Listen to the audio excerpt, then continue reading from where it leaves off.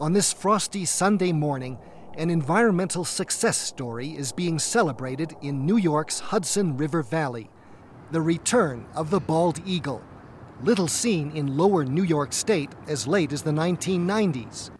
To celebrate this triumph, a coalition of community groups led by the Teatown Lake Reservation in Ossining established the Hudson River Eagle Fest.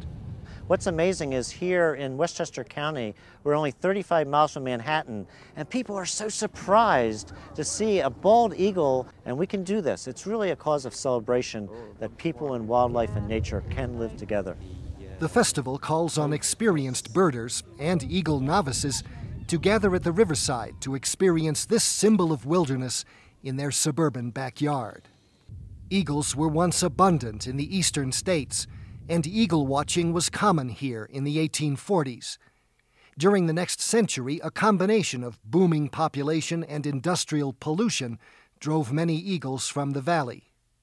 Use of the insecticide DDT had a devastating effect on the last remaining eagles. It caused them to lay eggs with shells so thin that they cracked and collapsed under the weight of their parents, destroying their ability to reproduce. New York State has been working to reestablish eagles for more than 3 decades.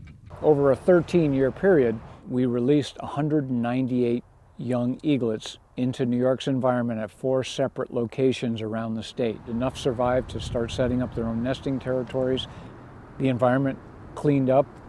Eagles now can find clean food supplies. They're having their own eaglets, and things have progressed from there and done very well.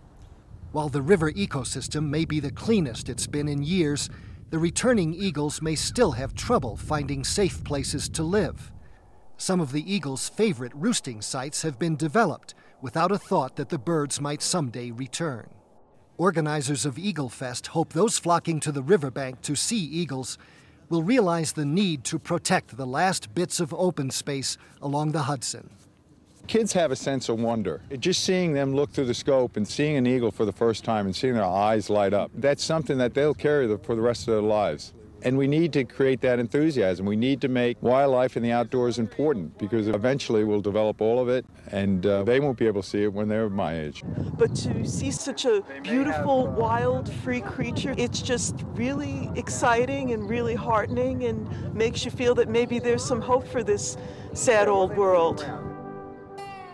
For This American Land, I'm Gary Stryker.